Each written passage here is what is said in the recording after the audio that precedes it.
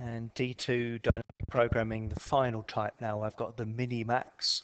The idea of this one here is that you're going on a sea ferry, and depending on the different routes that you take, these are the waves that you've got to encounter, and obviously you don't like rocky waves, so you're trying to see the route that would be the calmest. You wouldn't go straight across the middle here like we did on the Maximin. That would be the very, very big waves. You'd be looking to maybe use that 2 there, or maybe this 4, trying to go along routes that don't have very high waves. Because the first part's all the same for all of them, I've left that, just deleted the answers here. And F to E, of course we know F to E is just 8. That's the best thing to do from F. And the best thing from do to D is the 7, the same as it's been every single time on all 4 systems. But the first interesting point is C.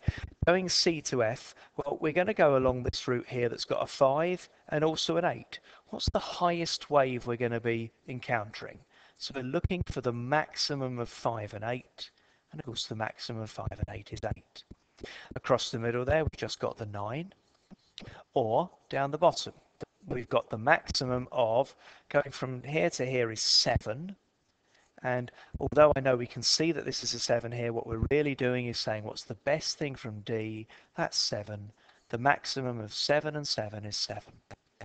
Which one of these do we want? Remember, this time we are going for the lowest waves we can get, so we want the minimum of those ones there. So it's this one here, it's the 7. We'd like those 7 waves, not the 9, not the 8. Let's go to G and see what happens there. So we could go across to F, and so that would be a wave of 8. The best we can do from F is also at 8, so we'd have to take up wave heights of 8. Or we could go down here, just that 2 there, and the best from C. The best from C is that 7. The maximum of 2 and 7 is 7. Which way would you go from G? You'd want the shortest waves, the lowest waves. You'd want the minimum of those, so it's that. Let's go down here to B. We can go from B to C, that's the 4 here. And so nice short waves, nice low waves there, a 4 here. The best thing to do from C, we know the best thing from do to C was this 7. And the maximum of those is 7. And B to D, straight across the bottom. Oh, horrible big wave that way of 10. So the maximum of 10 and the best thing to do from D was a 7. We'd have to do that big 10 wave. We don't like that one at all. And so our minimum waves go that way with the 7. Finally, the A to G one. A to G here, we're going for the maximum of the 6. And the best thing to do from G is the 7. So we've still got to cope with that 7. Across the middle, big wave, don't like that one. Maximum of 10. And the best thing from C, the best thing from C was that 7. That's a big wave, 10. Or we can go down the bottom here with the 8. And so we've got the maximum of 8. And what's the best thing from B?